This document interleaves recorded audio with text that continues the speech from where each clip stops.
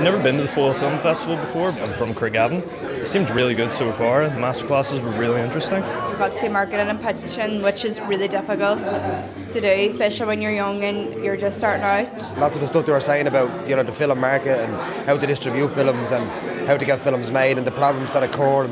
It's not just like local work, or it's not just from the UK or Ireland. It's all these different like international things, and it gets you to see like a wider range of stuff, and it really helps your creativity. I'm kind of in that position where I've got a film, don't really know what to do with it. I don't know the business side of things as such. So this has been really helpful. Lots of the stuff they were saying about the film market and how to distribute films and how to get films made and the problems that occur. Well, I'm from Castle Rock, near the North Coast. What I find really interesting about today is probably the marketing, because I don't really think much about the money side of it. You get to talk to like professionals and stuff, so you probably gain a lot more knowledge than you would at if you were at school or anything. I learned a lot about how the industry works, how the films are funded, what the process is of going through that.